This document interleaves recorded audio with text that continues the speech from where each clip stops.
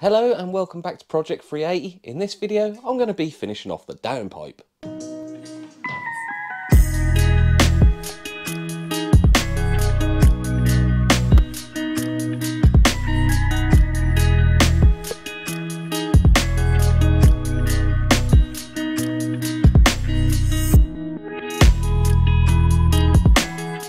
In a previous video, I welded this downpipe all up, but it wasn't quite finished as I needed this little bracket here that secured it to the gearbox. So off of camera, I've welded up that nice little bracket there, and that should support the downpipe nicely and take a little bit of weight off the turbo. But I think it's still not quite finished. In the area where the downpipe sits, there are a few components I really don't want to get warm. And the other day, I thought I'd try out some Funk Motorsports heat wrapping on the screamer pipe, and I think it turned out really well. And I had some left over, so I wrapped these two heater pipes here, so hopefully they're protected a little bit now. But I can't simply heat wrap everything in that area, so I've got some more heat wrap to do the downpipe. I just want to start out by saying this is not a sponsored video, but I've used cheaper versions of heat wrap many times before. But this heat wrap from Funk Motorsports is so much better. On the screamer pipe, I used the Lavarock titanium wrap, which is 25mm wide, and it worked really well. I think the end product turned out really neat. But on the downpipe, I'm going to be using the 50mm version. This heat wrap is pretty easy to install. Unlike the cheaper versions where you have to soak it and keep it wet, the Funk Motorsports one can wrap on dry. But you probably still want to use gloves while handling this, as it does get a little bit itchy. When wrapping your exhaust, there's a few things to consider. Are you going to have to wrap round anything, like a bracket or a sensor hole? And what angle are you going to be looking at the exhaust from? Let me grab the screamer pipe to explain a bit better. Due to the way you wrap the pipe, it will always look better from a certain angle. With the screamer pipe, I started from the V-band end and ended at the tip. Because I'll be looking at it from this way, it doesn't look anywhere near as stepped. Whereas if you look at it the other way, it doesn't show up too great on camera, but there is quite a stepped effect. So take this into consideration when you're starting to wrap your exhaust. Because I know I'm going to be looking at my downpipe from this angle, I want to start wrapping the pipe from this end, just so it looks better from in the engine bay. But that does mean I'll be starting right where the sensor hole is, leading straight onto the bracket.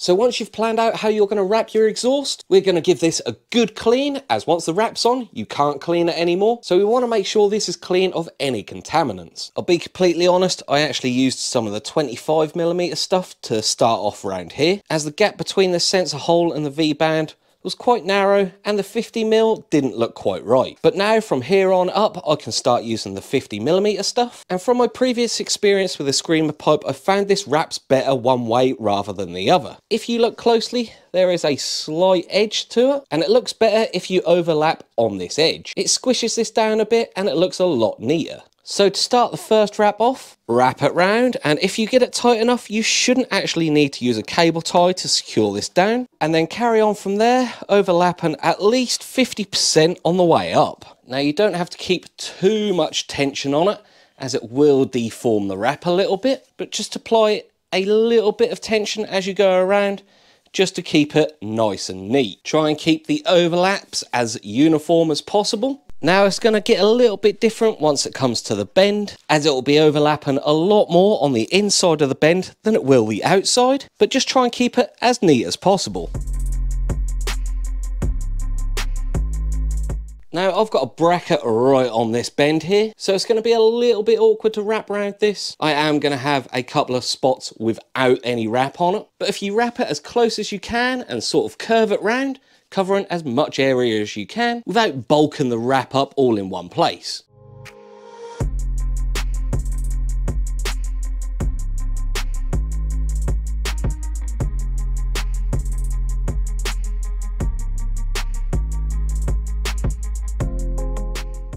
Once you're happy with it, or as good as you could get it, along the straight, you can continue as normal. Once you're all the way at the end of the pipe and you're happy with how that sits, you can find a place that isn't going to be too noticeable to cut the wrap. So I'm going to choose this side of the downpipe, which is between the turbo and the engine, so shouldn't be too noticeable. So I'm going to pull that back a little bit, and this wrap can just be cut with a normal pair of scissors. Now this is going to be the difficult bit, finishing off the wrap with just one pair of hands. We need to secure that wrap down with a metal tie wrap. Trying to tighten this down while keeping the wrap tight can be a little bit tricky.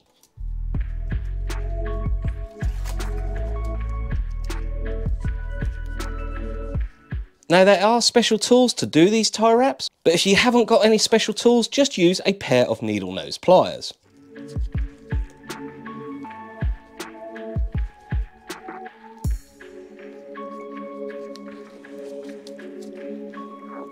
With the 50mm stuff, you're probably going to have to use a second tie wrap. Nice and secure, something like that. Now you can go along and trim these frilly edges with a nice sharp pair of cutters, but don't go cutting too much. That's turned out really neat, I'm really happy with that. But before I put that back into the engine bay, there's something else I want to address first. While I was assembling this engine and planning the downpipe, I was using some mild steel studs with some brass nuts. And I'm pretty sure at some point these will fail. And I've seen many builds with the downpipe backing off. So I don't trust these at all. And I'm going to upgrade that to some titanium studs with bi-hex nuts and a Nordlock washer. I'll first put a little bit of high temperature retaining compound on the thread. I can screw that into the turbo. These titanium studs have got an Allen key in the end, so I can snug those studs down. All the studs are snugged down. It's time for the gasket. Now the downpipe is finally ready to install. I haven't put the wideband sensor in just yet, that will come later.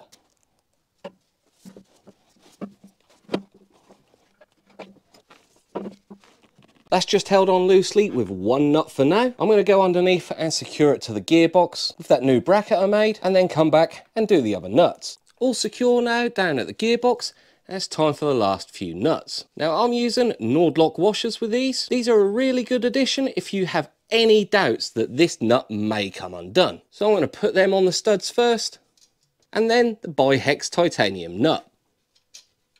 Then we can tighten the downpipe.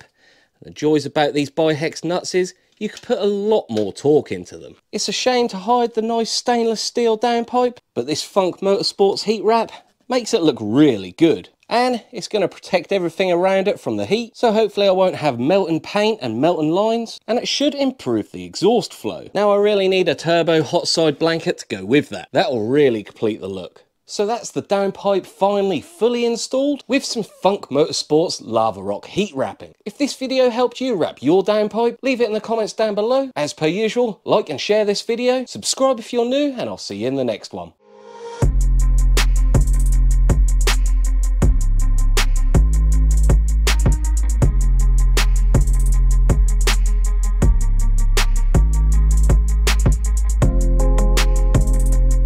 So I'm going to put them on the studs first.